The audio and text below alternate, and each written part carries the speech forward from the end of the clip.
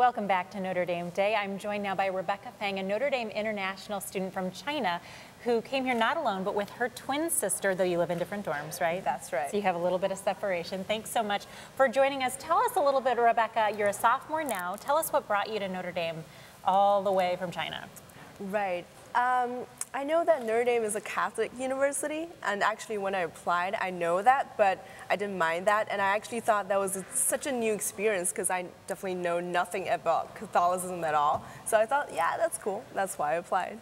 Oh, that's really interesting. And did you inspire your sister, or did she get you to? She followed my example. She did? Would she Yes. say the same thing if she were sitting here right now?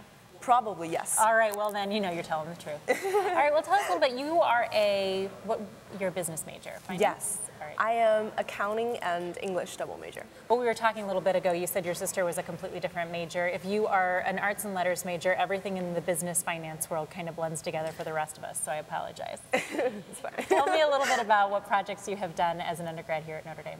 Right. I've done some research projects and a lot of drawing projects, but I think my favorite project is definitely just going to l'Arche, which is a organization for people with and without intellectual disabilities to live together. And there's a community that I went to, and I think I'm pretty devoted into. This was part of your summer learning experience, is that Yes, correct? yes. Okay. And what inspired you to get involved with that? It's actually really random. So it was during one spring seminar, spring break, and then I thought, because this organization is located in DC, and I thought, yeah, DC is kind of cool. So that's initially the reason why I went there. But I spent 1 week in l'Arche, and then I just realized that during that week I was really, really, really happy, and I didn't know why. So I thought, yeah, it might be fun if I just go back and figure out why. And I went back during the summer, and it was like 2 months, and I think I figured out why. All right, and you had such an amazing project. You mentioned it's the idea is connecting physically limited individuals with those who are more able-bodied. What exactly is the goal of the program? I think for me, I don't know exactly what's the goal of the summer service learning program as a whole is to, I guess, expose students to people who are more marginalized in the society. And for me personally, that program really allows me to slow down because life at Notre Dame is so busy, it's just deadlines after deadlines, and I guess it really allows me to slow down, and every day is just about 3 meals and sleep.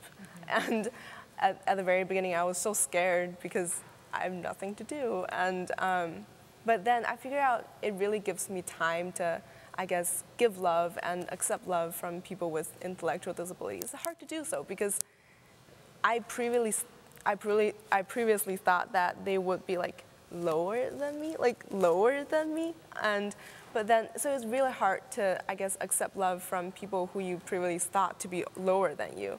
But that experience really humbled me. Well, and it really changed your perspective, obviously, and I understand you now hope to bring this model back to China at some point? Yes. It is a huge dream, and because l'Arche is an international organization, and I thought, but l'Arche doesn't really have even one community in China, and I'm from China, so I thought it'll be wonderful if I can bring back l'Arche to China and to not just help people with intellectual disabilities in China, but also help people like me in China, because it's such a mutual learning environment for me. I learned so much from them. So. What a great goal. Thanks so much, Rebecca, and thanks for joining us so late on a study night, and we can now say morning on a school day. Oh, so yes. Thank you very much.